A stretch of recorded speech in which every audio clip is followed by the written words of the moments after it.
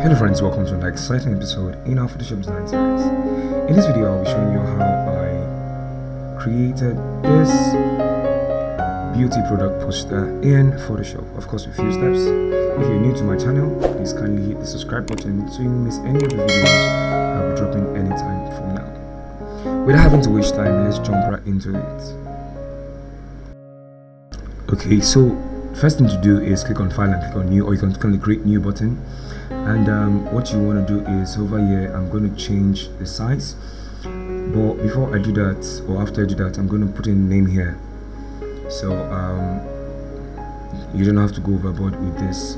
So just put in the name of what you are designing. In this case it's beauty poster. So the width and the height resolution stays at 300, and click on create like this.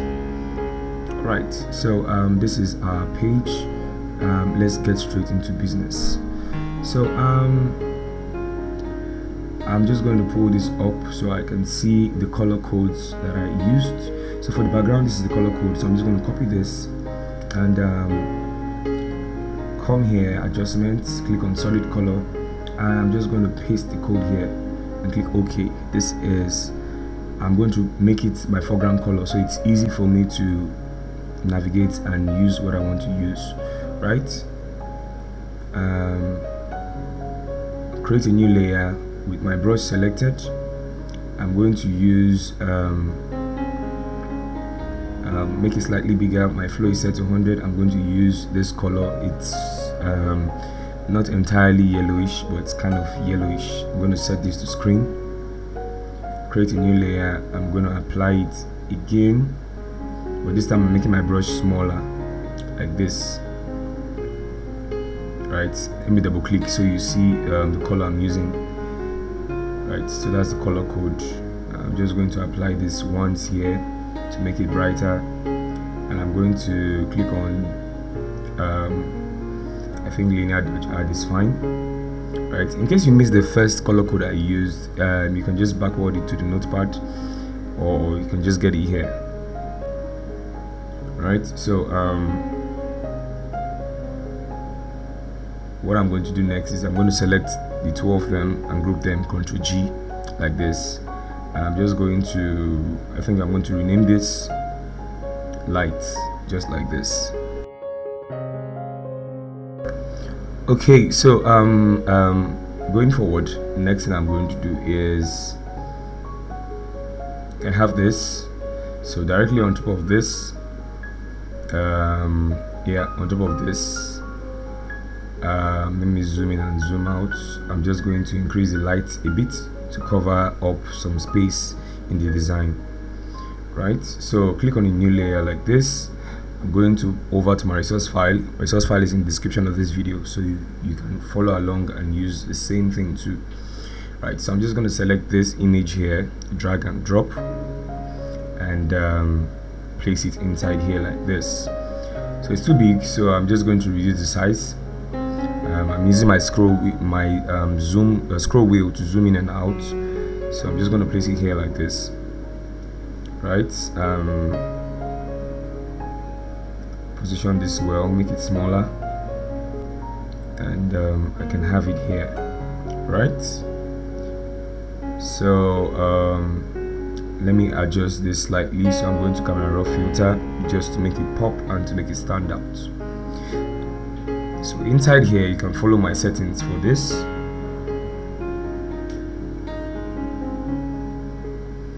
Increase my dehaze just slightly,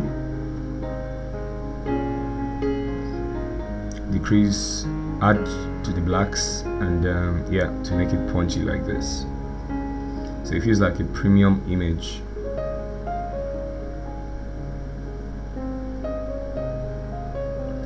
So select your brush like this, make sure you turn off the cap locks so it displays like this. Right, so what you want to do is, I'm not going to apply the brush this way. I'm going to swap colors, and I'm going to use this color here for the shadow. Right, that's the color code.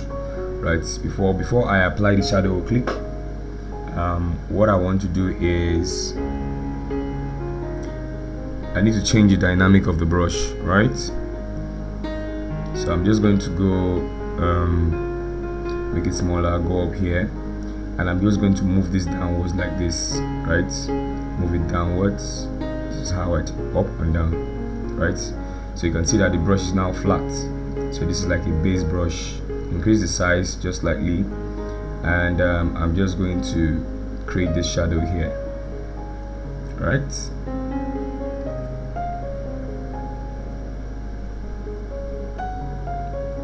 So I'm going to select this, Ctrl T, and I'm going to tilt it just slightly like this, take it up, so I create an illusion as though it's trying to fall or something like that. That's the whole point here, right? Great. Okay, so I'm just going to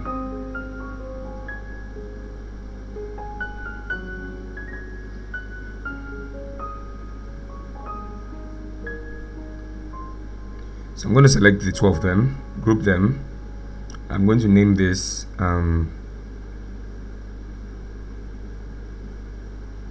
bottle 1. I'm going to duplicate it, Ctrl J, and Ctrl T. I'm just going to clean this off, and I'm going to rename it as bottle 2.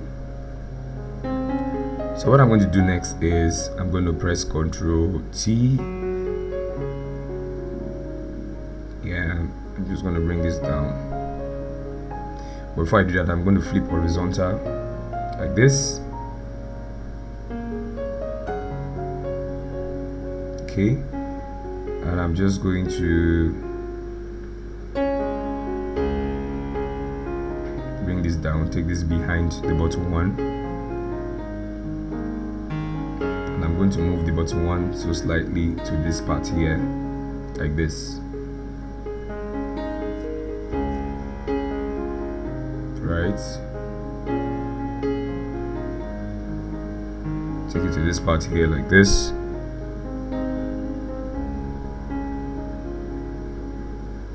Make it slightly bigger like this. Bring it down a little bit like this.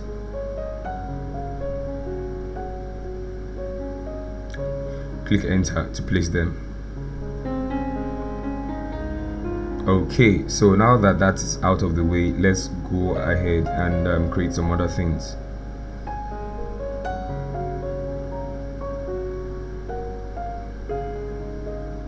Okay, so I'm just going to revert to select this color. This is what I'm using, right? And click OK. So I'm just going to make this my foreground color. I'm going to click on this, draw an ellipse, right? Make sure it's a perfect ellipse like this.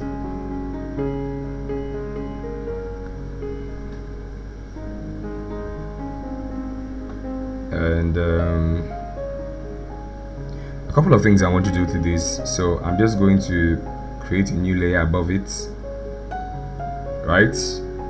So I'm going to clip this layer to the shape itself. So right click and select create clipping mask like this.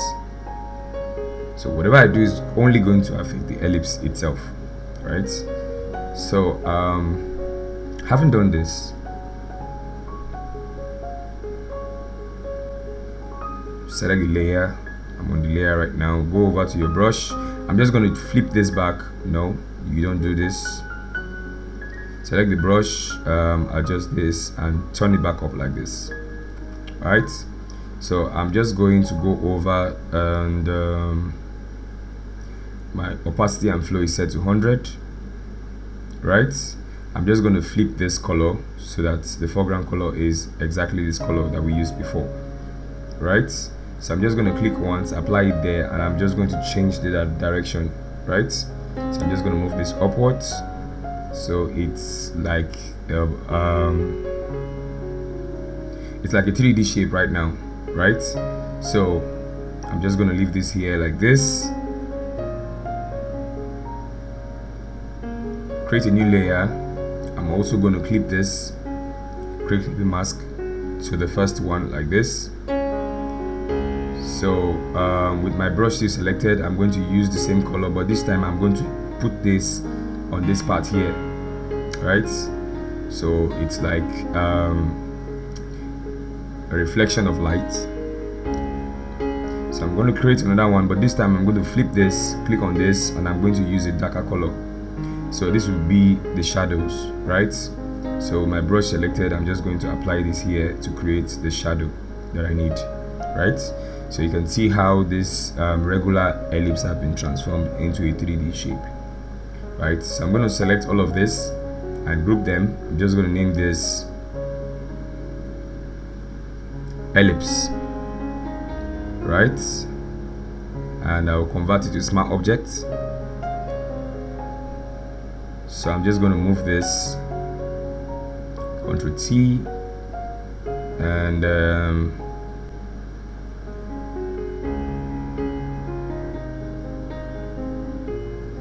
I'm going to rotate this so that it's the area that is lit up with light that is facing the bottle itself. That's the whole concept of this design, right? So I'm just going to place this here. You can see that the areas that are lit up with light is the one facing the light. No, this is the shadow part. Turn it this way, right? And I'm just going to place this here like this. Add some blur to it, Gaussian blur, not too much. I can copy my settings for this, make a duplicate copy of this,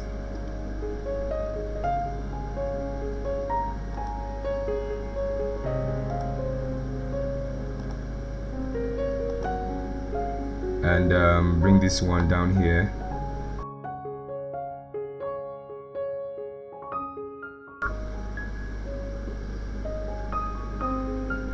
Tilt it to this position and click enter like this, right? So I'm going to make a duplicate copy of this again, but this time I'm placing this one here. Rotate it so that the area that is lit up with light is facing the light, right? So you have this like this. I'm going to increase the blur value of this. Selecting this one also, I'm going to increase the blur value just like this and click OK. So the focus is still on the product. I don't want the attention on the 3D ellipse that we created, right? So now that that's out of the way, let's go ahead and add some finishing touches to this. Right, so I'm going to select this, and press Ctrl G, and I'm just going to rename this ellipse. Okay, great.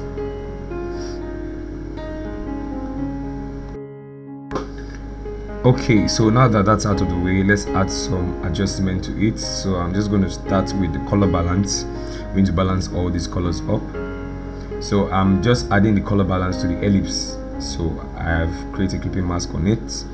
So you can copy my settings for this. So for the highlights, I'm just going to make it red, so it matches what I have been trying to create since, right? And that's one of the best thing about Photoshop. And okay, so there you go, there you have it, right? Later on we'll be doing the master, like balancing and balancing the whole poster just all at once. But for now, this has to stay, so we get a good feeling of where we are going to next. So I'm just going to make this bottle slightly bigger like this, and just this way. Okay, so directly above this, I'm going to create a new layer, and I'm going to change my foreground color to something dark because I'm trying to apply shadows right now, right? So something dark. Okay, you can use this color code. Yeah, that's what I'm using right now. So I'll click on the gradient to click here, open the basics, and I'm going to select this one, right? So that's what I'm using. So I'm just going to drag from this point here, to create a shadow effect like this. Drag, add some shadows to these parts And when I'm done, I'm just going over to my source file and bringing this in. This is like depth effect, like DIRT, like so. This is to add some inner depth to the background. So I'm going to change the blend mode to screen, and I'm going to reduce the opacity like this, just like this, just like this. Okay, so I'm going to leave it this way. So it has this grungy effect, right? So let's see. Okay, this is in place, right? This is in place. So I'm going over, I'm going to bring in my information that I've typed before. I've typed all of this before, so I'm just going to bring it in. So in case you don't know, these things are actually in the description of the video. Just click the link that takes you to where to download all these things from.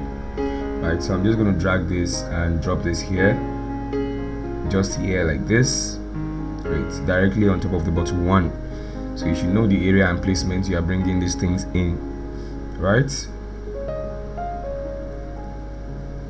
Great. So you have this in place. Okay, now that I've gotten to this point, let's add some lighting effects to these guys. Right, so I'm just going to select the color here, select this color, click OK, and I'm going to create a clipping mask like this. Right, click on my brush, I'm going to make it smaller, change the color. This is the color I'm going to use for the lighting this time.